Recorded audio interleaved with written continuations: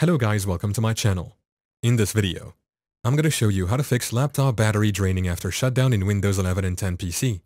It is a quick and easy tutorial, so let's dive into it. One option is disabling hibernate mode, a feature employed primarily on laptops that will enable your system to save any open programs and documents to the hard drive before shutting down. While this mode is power conserving and draws much less power than sleep mode, it occasionally has unexpected consequences.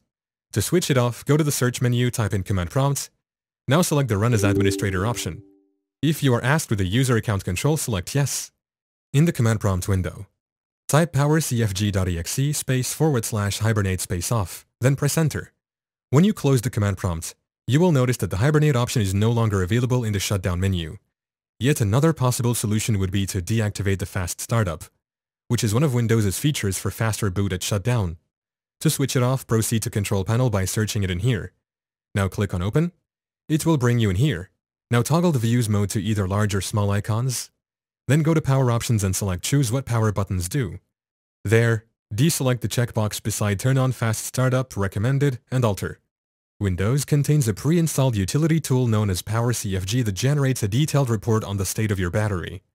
To run it, open Command Prompt as an administrator. In here, enter PowerCFG /battery report, as you see here. Now press Enter. This will produce a report of your battery's condition and what is probably amiss with it. If you prefer something a little more user-friendly, certain laptop manufacturers offer special diagnostic software which help monitor battery health, install necessary updates, and help keep systems in tip-top shape. Yeah, that's it. Thank you for watching. If this video was helpful, please leave a like and subscribe to my channel for more videos like this and click on that notification bell to never miss an update.